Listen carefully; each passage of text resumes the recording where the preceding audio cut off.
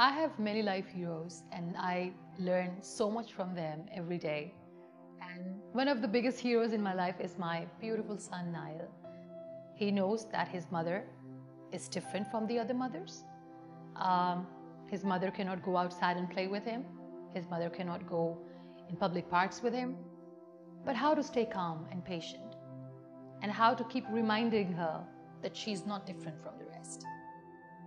I learn from him every day, and there is an incident that I would love to share. One day we were playing, we decided to play football, and he got his very first football. He was very excited, and he said, "Mom, I'm a big boy now. It's the time to play football." So he kept the football in my feet and he said, "Kick the ball." That is where I looked at him and I said, "Nile, I cannot kick the ball because my legs don't work."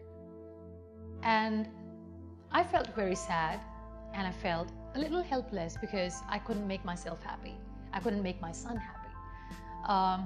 In no time, he looked at me and he said, "It's all right, Mom, your hands are working. Let's play catch the ball." And this whole incident made me realize that when you think that the glass is half empty, always remember that the glass is half full. Nile is my son, he's my teacher, and he inspires me every day. All we need to do is to keep an eye on those people who surround us. We all can learn so much from everyone. You can learn so much from your elders, from their experiences. You can learn so much from the children because they always speak true.